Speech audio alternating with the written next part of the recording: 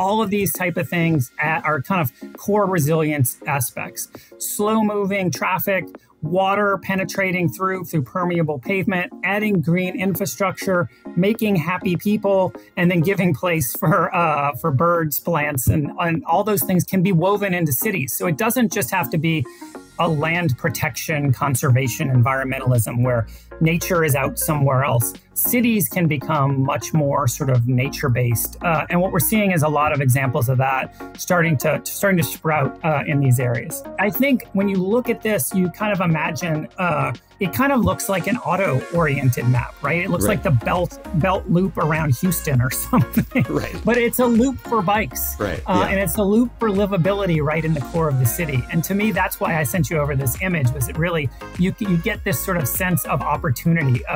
And then imagine, when we looked at the examples before, there's green infrastructure going in all these places. Right. So in addition to just bikes and transportation, there's green infrastructure. And then when you sit next to these places, it's quiet and they're places. So all of a sudden, it's this linked network place throughout the core of the city.